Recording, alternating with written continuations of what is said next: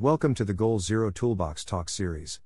Today's Toolbox Talk: Trucking Safety. Transporting goods and materials by truck is a huge business and a vital industry to the economy. It is estimated that there are more than 3.5 million truck drivers in the United States. This safety talk discusses common injuries in this industry as well as best practices to reduce the risk of injury. The employees in this occupation can experience many different injuries on the job.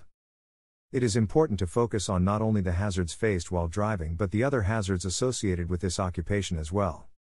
There are more fatalities experienced in truck driving than in many other industries. While motor vehicle accidents are the most common events that lead to injuries for truck drivers, these events are not in the lead by much. While there are many variables you can control on the road as well as while unloading equipment or materials as a driver, there are many variables that are outside of your full control, such as other drivers and weather conditions.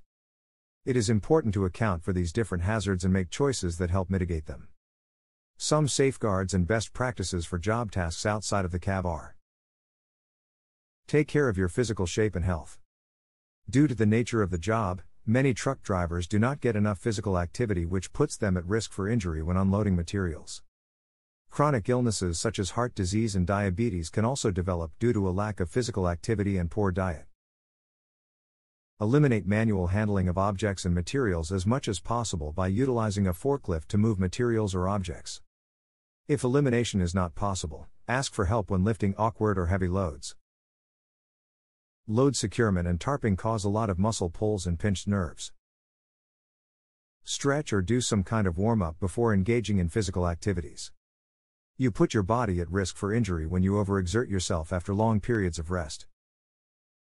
Take note of the conditions of your walking surfaces as well as in or on your trailer.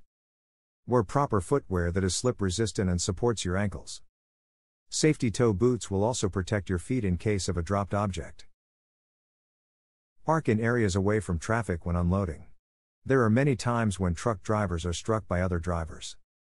Wear a reflective orange vest as well anytime you are outside of your truck in an area where traffic is present. When in warehouses, do not walk where forklift traffic is present. Follow any instructions that direct visitors where to safely enter a warehouse to reduce the risk of being struck by a forklift.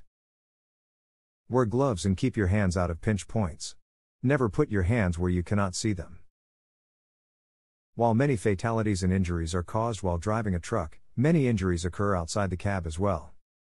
Controlling the hazards that you can control and making informed decisions to mitigate those hazards outside of your control can help to ensure you go home healthy.